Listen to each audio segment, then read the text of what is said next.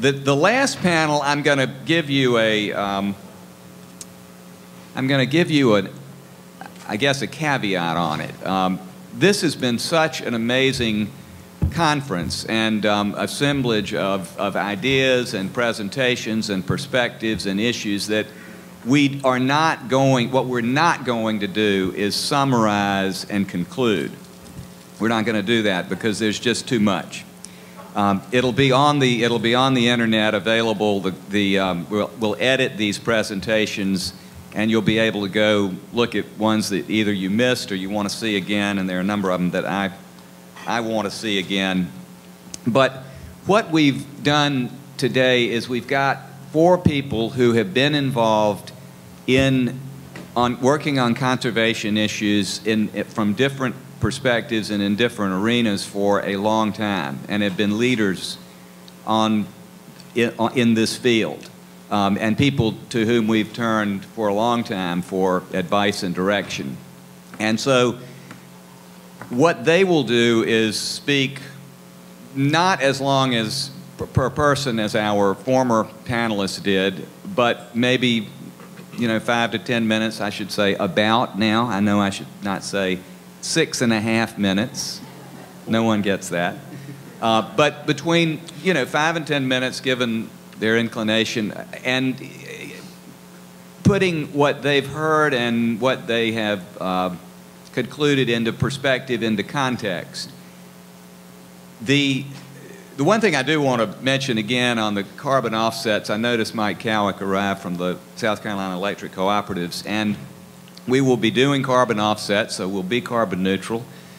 And I wanted to also just mention, because we've worked with Mike and the electric cooperatives over the last number of years on energy issues in the legislature, and have been very, very happy to be able to have the electric co-ops as allies.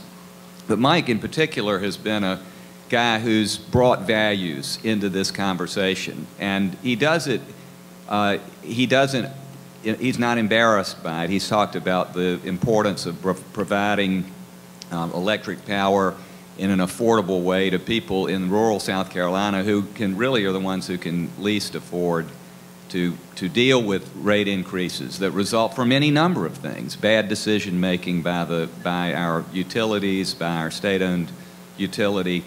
And so I just want to point out that there is a place in this political conversation for values, and some people, fortunately, feel confident enough to make that part of what they how they approach these issues. I want to make one thing. David Orr did not say what I thought he was going to say when he spoke. He said everything else, and it was wonderful. But the point about hope is one that to me is critical for all of us as individuals as we move forward. And David described hope this way. He said, hope is a verb with sleeves rolled up. And what I think what we need to do as citizens of the Lowcountry, and what these panelists have done, is hope with their sleeves rolled up. The next few years and into the decade will be very important for us. So that should be one of to me, the driving forces, the concept of hope and optimism, but also realism and the acknowledgement that we have to commit ourselves in a serious way to this work. And the work, as we heard earlier, is affirming in terms of how our values actually evolve. The other point I'd want to make, just in my take on this, and it's not a conclusion, but it really is a summary of what we've been hearing, is that we've heard about a number of different perspectives on this. We've heard about context. To me, in some ways, the most important conclusions from these panels have been that context is critically important. We cannot just present facts and expect outcomes. And the context that exists here in this state and in the Lowcountry is fascinating, it's rich, it's complicated, and we really have to very deliberately understand it. The context is is historical, it is neurological and evolutionary, as we heard from Drew. It is spiritual. It has to do with government structures and governance. It has to do with culture. And if we ignore it, then we are not likely to be successful as we move forward. But if we draw on it and learn from it, we are likely to have a very powerful story that can move us forward. And the stories that we heard both on the side, from the religion panel and from Drew, stories are key. Narrative is a very key part of this. We all have narratives that define ourselves, that we define ourselves with, we define our communities with those narratives, and we have to understand them and explicitly understand what they mean for our relationship to the environment. The other frame of this, I guess, is constituencies. And we have worked over the years with I'd say, a fairly narrow constituency. A group of people, in our case, members of 4,000 or 5,000 people who care enough to do a thing, and that is to join a conservation group, in some cases to weigh in on issues, whether it be solar leasing or the conservation bank. These are great people, and they're our core, but the other point I think that's come out very clearly is that these constituencies, as we all know, are a small fraction of the community that we all live in, and we need to engage beyond those boundaries. We can do that because some of the issues that we work on tend to expand our horizons and our reach. Agriculture is a new one for us, but we heard on the agriculture panel yesterday the power that this whole movement has to allow us to think not only about what we eat, but how it's grown, how responsibly it's grown, where it's grown, the implications are for social equity, what the implications are for land use, and ultimately what the implications are for the future of our region, our reliance on our own abilities to produce, but also for the future of the planet. We also heard, and especially today from Drew, but really throughout the whole panel, we heard about the importance of messages, of language, of stories. And the stories that we've been hearing are ones that are particular examples. Charlotte, we heard about as moving a very impressive agenda forward. We heard from Tom Peterson about the Pacific Northwest, focusing on how they could take advantage of this new emerging global economy in energy conservation. We also heard about the problems that we face, and these are very richly narrated stories. Sadly, we have an abundance of them in this state, and those are stories about government that does not work well, people who are not acting in the best interest of the community and of their constituents, about corruption, as we heard from Drew earlier, and also about on the political panel, very powerful presentations on that. But what we can do about it. We also heard about metrics, and in some ways metrics are language. Those metrics, the way we measure things, are the way we set our goals and our aspirations. If we measure only gross domestic product, then we are looking at volume and churning basically dollars through the system without looking at other issues like equity and quality of life and environmental degradation or resource consumption. So those are new. There should be a new way to frame these issues, and Simon Kuznets, I'd forgotten, was the one who came up with GDP, but I was fascinated to hear that he warned about using GDP as the sole indicator of national progress. And we should very much take that into consideration as we move forward. So finally, I guess we heard about emotion and the importance of it, the centrality of it, whether it is to the detriment of our decision-making or, more importantly, in its ability to motivate us to do the right thing. The importance of not being embarrassed when we're elected. We have folks elected to county council, it always strikes me, the first thing that happens is they turn into economists from people. They start talking about very narrow range of things. They feel embarrassed, I think, to talk about the things they did talk about when they were unelected, about their love for nature, the importance of the next generation.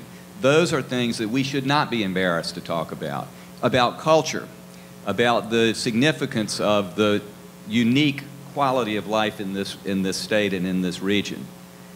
Those are stories that we need to tell, and as we advocate, and also just as we play the role of citizens in this community. So I'll start out by, we're going to go roughly in this order, from Charles in that direction, from right to left, with no significant political implication there. We'll start with Charles Lane, and let me introduce people again just quickly. Charles is one of our great friends and longtime allies, even literally from the beginning of the movement. Charles was the founder of the first chairman of the Ace Basin Taskforce, chairman of the State Conservation Bank. He's been on virtually every board of every environmental organization in the Lowcountry and has been a supporter and leader of this movement. And one of the many contributions he's made is the importance of moving the whole movement forward, of not people having isolated victories that they individually take credit for, but looking at the big picture. And Charles has done that for 25 years. So he will, and he's been most recently involved in this agricultural work and very enthusiastic about that work. Emory Campbell, who was a founding board member of the League, I'm proud to say, but before that was really the first person I ever heard talk about the significant relationship between human culture and land conservation. Emory, long before it was cool, was explaining the relationship of this extraordinarily rich place we live, the human environment, to the natural environment, and has done such a wonderful job. He was head of the Penn Center, and has now he's on the Gullah Geechee Carter Commission, and has just been a wonderful ally, and we're proud to have been a friend of his. Hamilton Davis, the youngster on the panel, is our energy program director, and Hamilton is from Sumter. He went to Clemson and was a religion major, so he can relate to the panel that we heard a few ago, and then went to law school in Carolina and has one of the most inquisitive minds of anybody I know.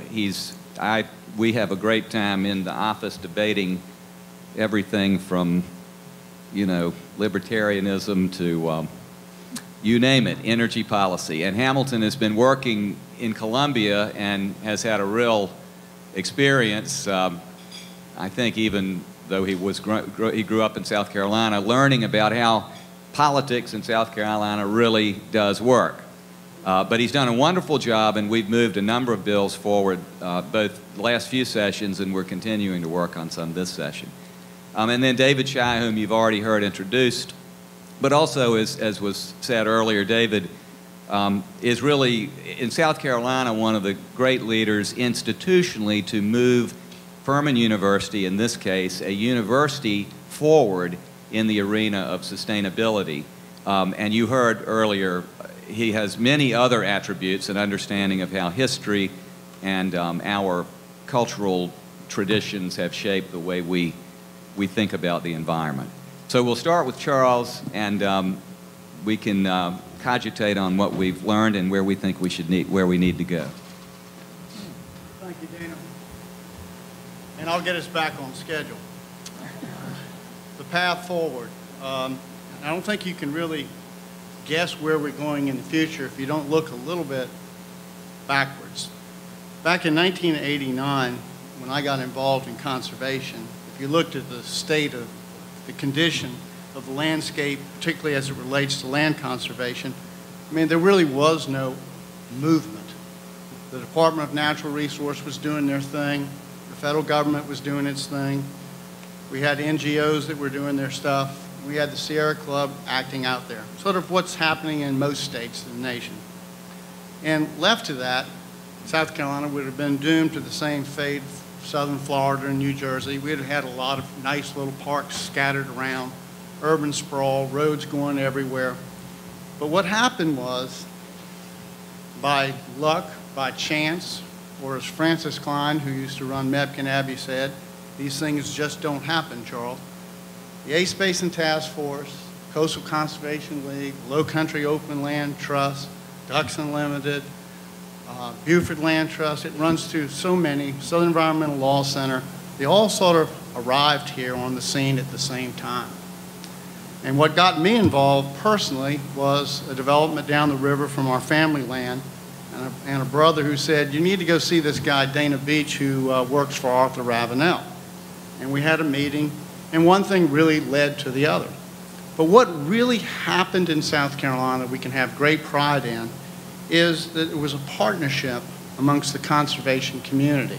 And that's not just NGOs in the land trust tradition, but it is also advocacy, law, government, and most importantly, the people who live here, the private landowners, the people that own the land. And so the Ace Basin model was transformed up and down the coast of South Carolina. And what happened was, if you look there, it's really remarkable, and it's something most people don't even know, that along the coastal plain of South Carolina, over 1 million acres of land has been protected. It's phenomenal, and it just wouldn't have happened. And it's a great thing, and I hope it continues and we protect land, but it's getting increasingly more difficult. I mean, we got the low-hanging fruit. And if we don't do something different in the future, then I think it too will be sort of doomed to a certain fate that we don't want.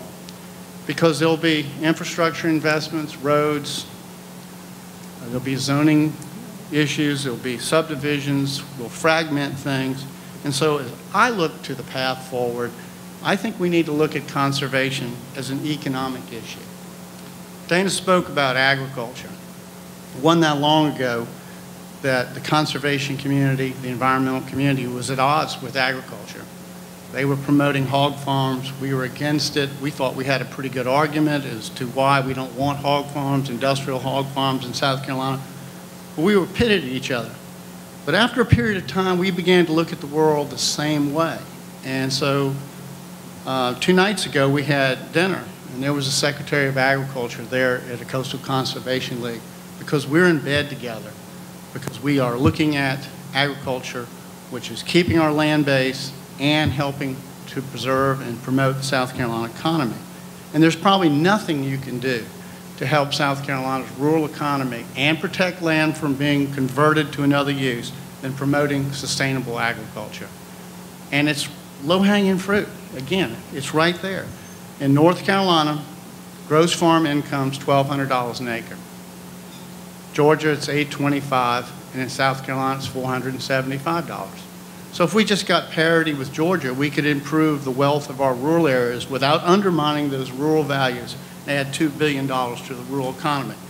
And we have to drive conservation as an economic initiative. And we get marginalized going forward. But just think about this. I mean, what kind of economic sense does it make to put houses on our best farmland? What kind of economic sense does it make not to have land use planning so that our industrial forests don't get fragmented, so you can't burn it, to make those mills less productive, and thousands of jobs that would be lost because we did no planning? What kind of economic sense does it make to have the drinking water of the Grand Strand threatened with a coal ash dump that's in the floodplain? So I think to accomplish this, and the path forward is to create new partnerships, to bring a broader group together. And just think of the groups that should be a part of it. We mentioned agriculture, but forestry, the CDCs, the heirs property, historic preservation, cultural preservation groups, spiritual groups, academics. And if we all got together and really thought about the areas that we agree, I believe we can push forward good governance. And I'll leave you on this. I'm not a Democrat, Republican, conservative, liberal. I'm an optimist. And I think South Carolina has the greatest chance of any place I've ever been in my life to pull this off, because the people are connected to the land. And I'll give you a good example. We had a senator who put a hole on the Conservation Bank bill. He's from Spartanburg. And, you know, the phone calls come, he could kill funding for the Conservation Bank. So I called my brother and I said, Hugh, do you think George Dean Johnson, who's one of the biggest businessmen in the state, could intervene? And so Hugh called him up and he says, George Dean, if this guy stops the conservation funding, the Ace Basin's doomed. George Dean's a duck hunter. He's got a place. He called. 3 minutes later, this guy called back and said, I'm taking my name off the bill. That's the new partnership I'd like to see. Thank you.